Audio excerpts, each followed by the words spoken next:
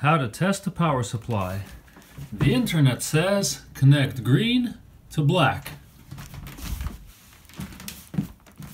Green, black.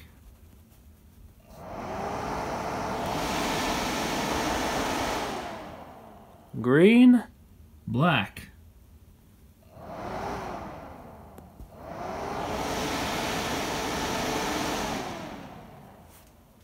Alright, here's a lesson for you. You want to test this DVD-ROM, or whatever, CD-ROM.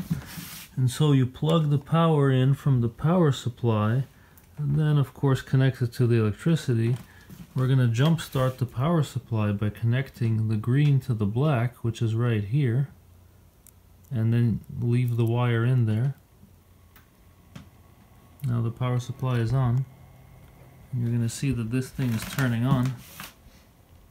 And now, of course, we're not testing whether it could read music or CDs, but at least we know that it's nicely working as far as getting the tray out and in. There's power, you know, nothing's smoking, nothing's on fire. Alright, so that's good enough for me.